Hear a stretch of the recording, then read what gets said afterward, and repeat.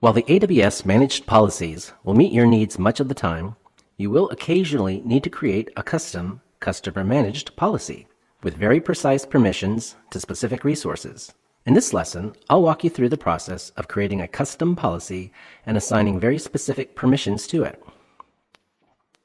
I'll first need to create my custom policy, then I can create a group and attach my custom policy to it, and finally I'll create my users and assign them to my group. To navigate to the policy page, click on the Policies link located on the left side of the page. Then click on the Create Policy button located on the top right-hand side of the page. When creating custom policies, you can start from an existing AWS managed policy and then customize it, use the policy generator to assist you in creating it, or write it from scratch in JSON. In this example, I'll use the policy generator by clicking on the Select button to the right of the policy generator label. First, notice that Effect has two options, Allow and Deny.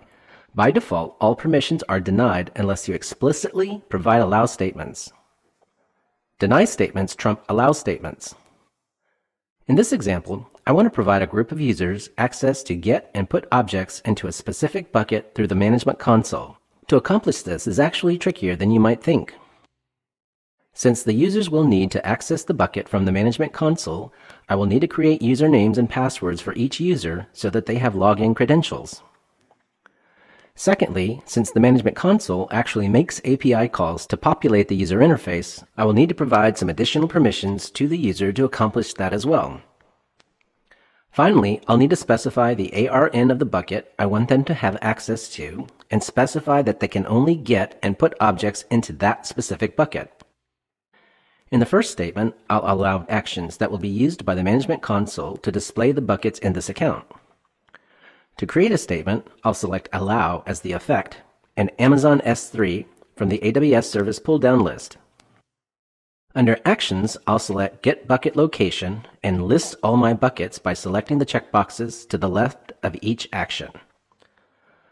Under Amazon Resource Name ARN, I'll enter an Amazon Resource Identifier that uses the wildcard asterisk to allow these operations to be run against all my buckets by entering the following syntax. ARN AWS S3 and then the asterisk.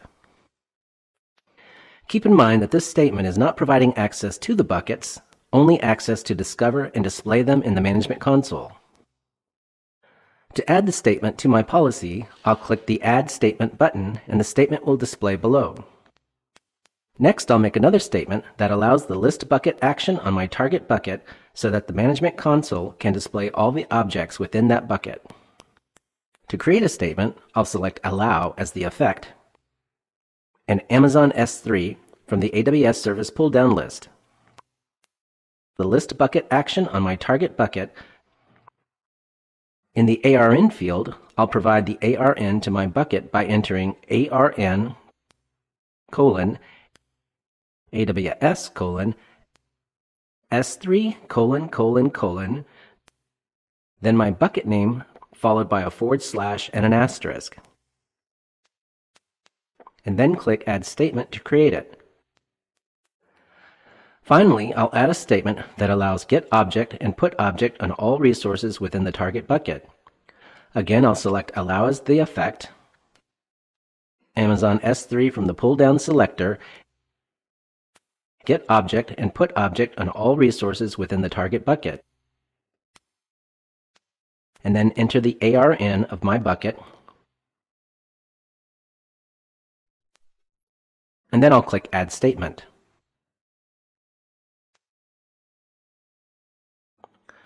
When my policy is complete, click on the next step to review the policy and/or make changes to it. While you can use the policy name automatically created, I prefer to name my resources something meaningful. In this case, I'll name this policy Bucket Access. You can also provide a description in the description field, but it is not required. If you make a mistake, such as providing it the wrong ARN, you can edit the JSON directly. If you do, be sure to click Validate Policy before clicking the Create Policy button.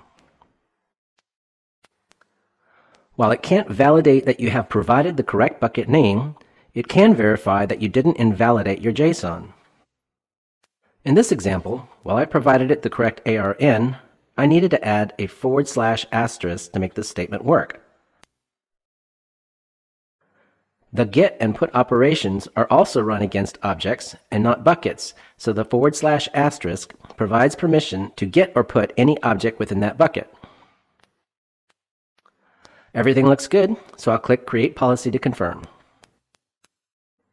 Upon successful completion, the List of Policies page will display. To filter the list to Customer Managed Policies, select it from the Filter pull-down list.